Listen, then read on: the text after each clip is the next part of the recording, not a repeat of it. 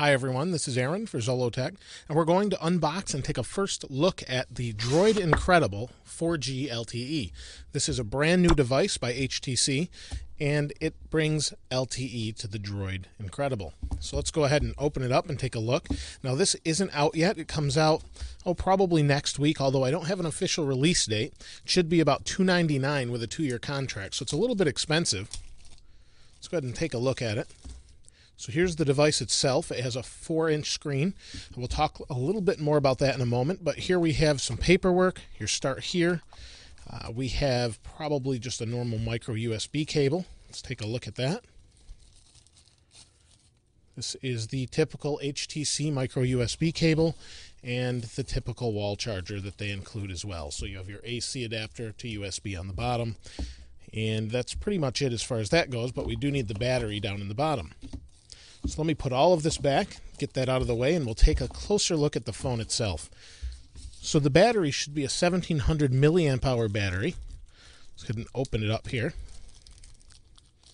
I probably could cut this and make it a little bit cleaner, but let's go ahead and just open it up.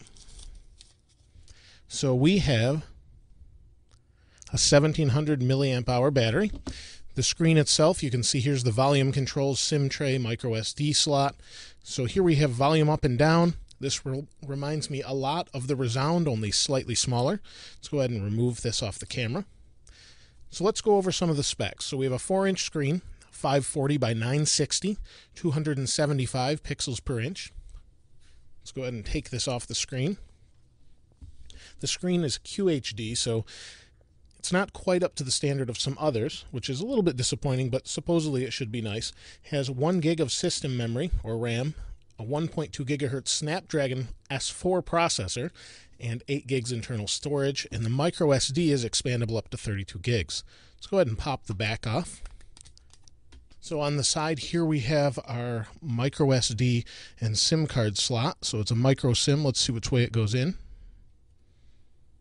Looks like it goes in this way, but that doesn't really seem to fit. It's got a little tray here or something. Yep, we have a little SIM card tray, kind of like the iPhone 4. Looks real similar. Oh, it goes this way, rather. So it goes in like that. Does not have a micro SD in it. Put the battery in here, and we'll snap the back on. Now this is supposed to have, like I said, an 8 megapixel camera with a flash. We have our speaker right there. It says Beats, or has the Beats audio, but doesn't come with any Beats audio headphones. Let's go ahead and turn it on. On the top you can see there is the 3.5 millimeter headphone jack, and it's not turning on, so maybe the battery's dead. Oh, there we go. 3.5 millimeter headphone jack. Microphone for noise canceling. On the front we have another camera as well. It's a 0.3 megapixel VGA camera. The rear camera is capable of 1080p. This should have Android 4.0 ice cream sandwich with Sense 4.0 on it. So we'll wait for it to boot up here. You can see it's still booting.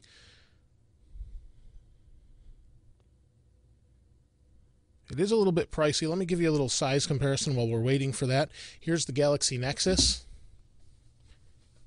Here's an iPhone. So it's kind of in between the two as far as size is concerned. Somewhere in between the two of the 3 devices. Maybe it's the rumored resolution of the next iPhone, not sure.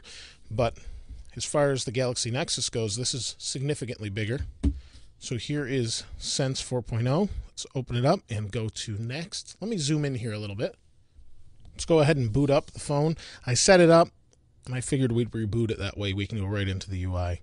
It takes a while to reboot. This button's a little mushy on the top. It says Beats Audio down at the bottom, if you can see that. Let me change the light here a little bit. Maybe you'll be able to see it a little bit better. There we are. That booted up pretty fast. You saw that. And we'll go ahead and unlock it. It's set up. Now, I don't have my Google account signed into it or anything, but let's go ahead and go to the internet. And it wants me to use Wi-Fi.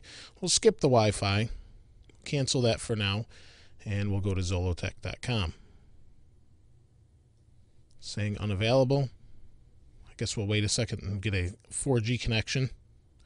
I'm pretty close to a 4G cell tower, so it's usually pretty fast here. I've gotten some crazy speeds. 27 by 17 is actually the best I've ever gotten. So the screen feels good, but I'm not sure. There we go. Wouldn't load for a moment. See, it's loading. Loaded pretty quickly. Scrolls nice. Pinch to zoom is nice and fast. Go back home. You can see there's the recent app launcher.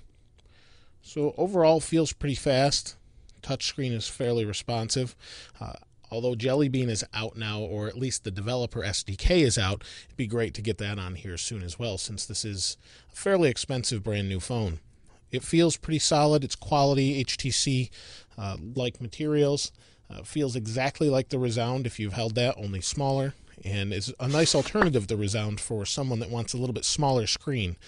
But overall, I'm not sure that it's worth it next to something like a Galaxy Nexus. If you have any comments, though, please go ahead and place those in the comments below. As always, thanks for watching. This is Aaron. I'll see you next time.